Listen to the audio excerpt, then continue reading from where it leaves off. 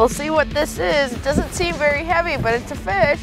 Hey, Nice job. then I don't know. It might be a little better than you think. Nice That's a one. Nice bass, Blake. On the What are you 200. talking about? 200. That's a beautiful 200 fish series. there. Look at that. That's over a 3-pounder. Yeah, ooh, Look at kind of that. small.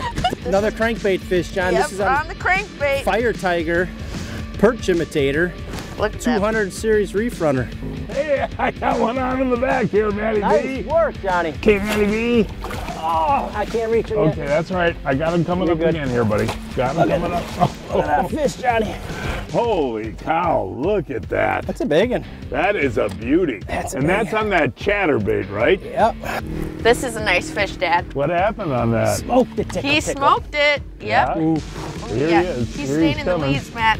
Ooh, got him. Ooh, Gosh, he's there catching you good go, ones. He's Blake catching good Gillespie. I think I'm winning on the largemouth catching today. good. I mean, that is a beautiful fish right Oh there. my Look at that. gosh, wow. Choked it. Beautiful fish. No, they're just really solid. Yep. And you know, Matt, when we start ice fishing too, you fish these same shallow spots with the weeds, don't you? Yeah, absolutely, John. These fish, all these game fish will be here up until ice, and then you go back and put shiners right above the weeds with your beaver dam tip ups. First ice, they're in there doing the same thing, and then eventually you get to the middle of winter, they start spreading out. A lot of them will move out deeper to the basin.